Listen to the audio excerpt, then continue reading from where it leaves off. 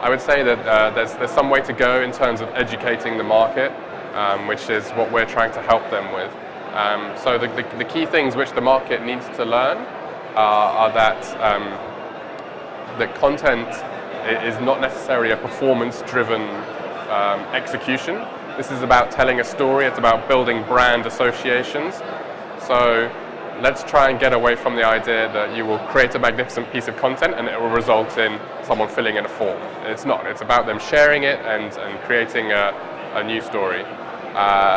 Similarly, therefore it's a premium execution because you're aligning with a great publisher.